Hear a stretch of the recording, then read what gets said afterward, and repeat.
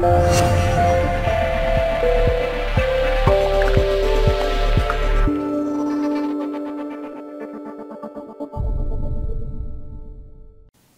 this is Gary Simon of DesignCourse.com, and today we have an all-new video for you and an all-new topic. Today is January 9th, and we're going to be focusing on designing some mobile GUI, graphic user interface, or GUI elements. So the first one we're going to start off with today is going to be rather complex, so we're just going to start and focus on that one today only, and that's going to be like a radial percentage loading bar.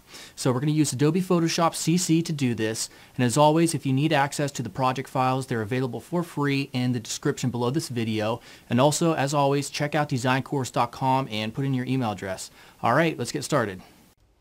Let's go to File, New, and I'm going to leave this at 850 by 550. And I'm just going to zoom up here to 100%. I'm going to get rid of these panels. Now for the background color, let's go ahead and choose, basically, color code is 3A, 3A, 3A. And let's go ahead and take the ellipse tool, and I'm just going to choose a slightly lighter color. And I'm going to hold Shift and drag out right around there.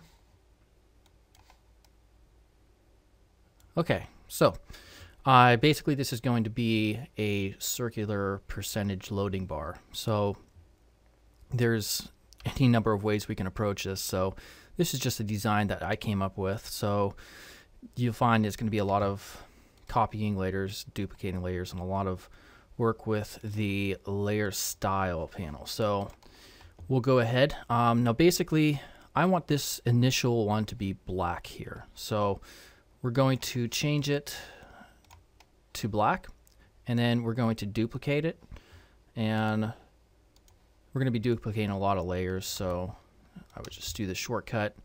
So hit Control T and Shift and Alt, and right around there, select the Move tool and hit Apply. And this one we're going to make lighter, so we'll get that color, but maybe just a little bit lighter, like right there. All right. Now, actually, I do want to make this a gradient. So what I'll do is just double click on the right side of the layer, bring up this layer styles, choose gradient overlay, and we'll make this 135 for the angle, and then we'll click on this, and we'll choose the first preset, which is always your foreground and background, and I'm going to make, this isn't going to be so white.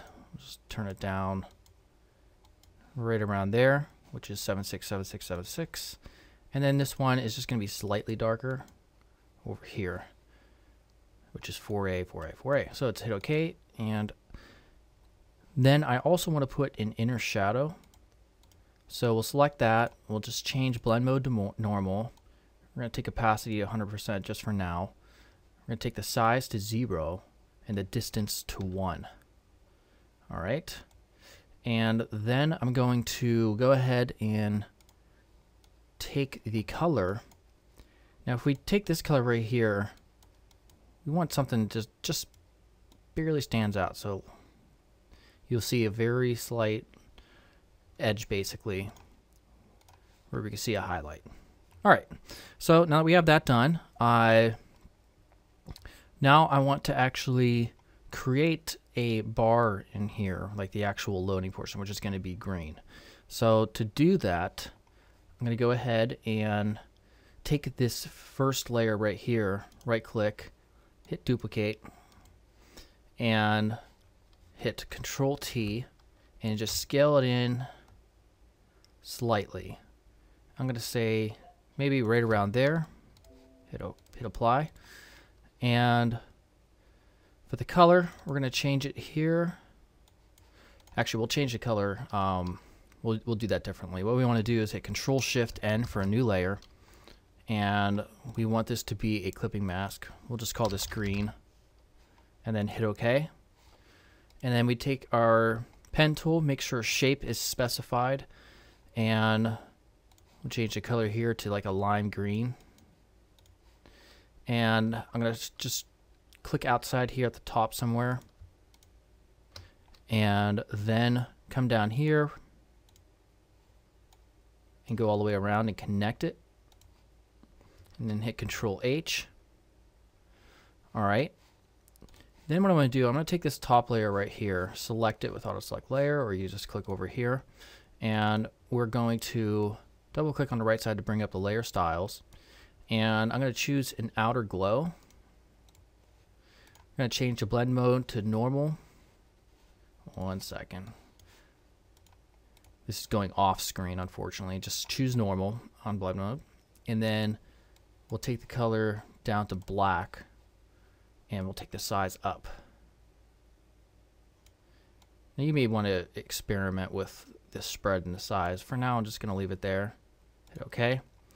And then I want to take this layer right here, and actually no, we're going to choose this layer above, double click it, choose inner shadow, or rather inner glow, sorry about that. Choose normal once again, and we'll take the color here to black.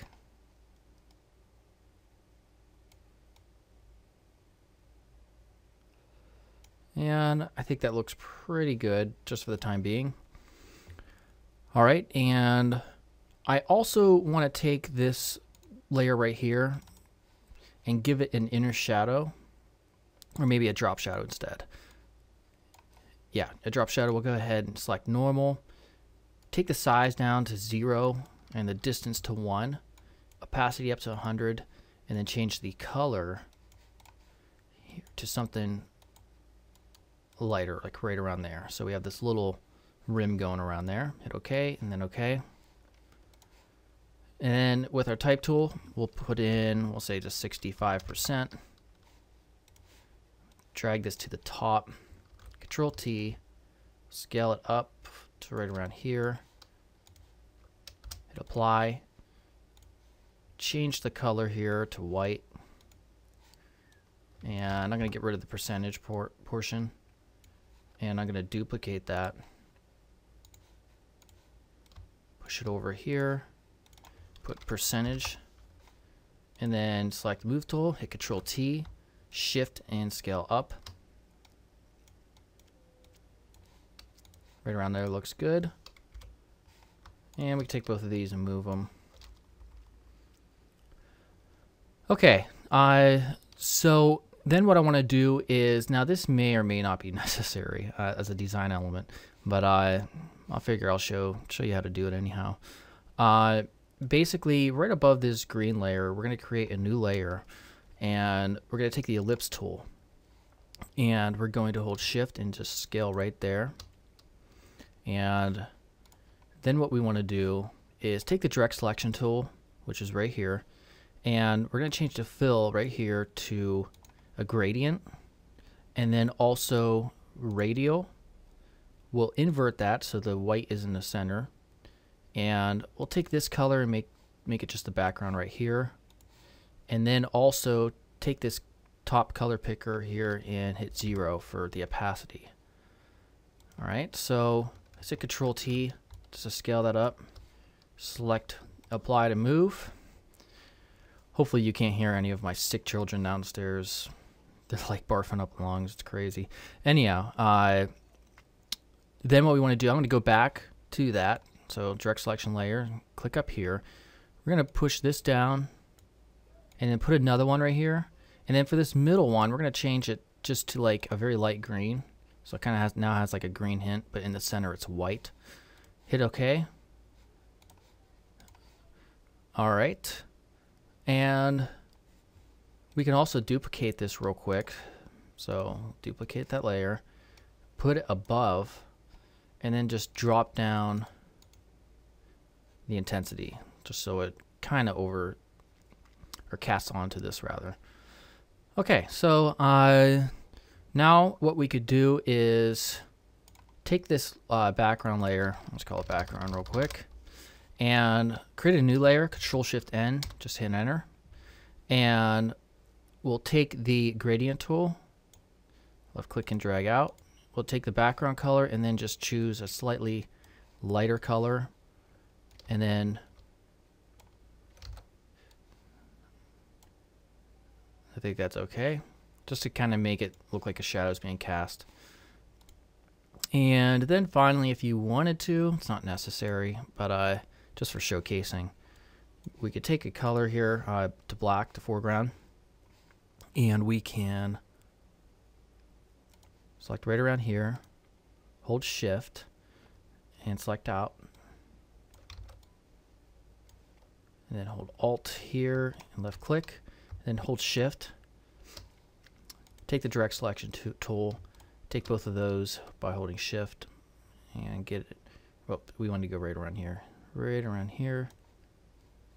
All right, and then we'll move this to the top. Well, actually, no, we'll move this, let me see where that's at, right there. All right, hit Control H, and then we can right click and rasterize that layer. Bring down the opacity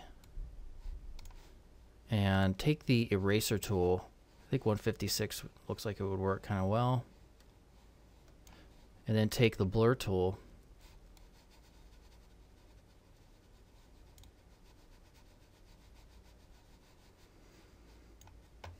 and then we could take the eraser tool again, get a larger brush around 280, and take the opacity down like to halfway, and that way it kind of just fades off. Alright, yeah, I'm not sure if that was really necessary, but I think that would be a good place to end. We're already at 11 minutes. So in the next video for tomorrow, we'll go ahead and add more interface elements to this design. Alright, so as always, visit DesignCourse.com, and please drop down that description below this video here in YouTube if you're watching on YouTube, and check out the Facebook page, Twitter page, and the Google Plus page, and like them if you will. All right, I will see you tomorrow. All right, goodbye.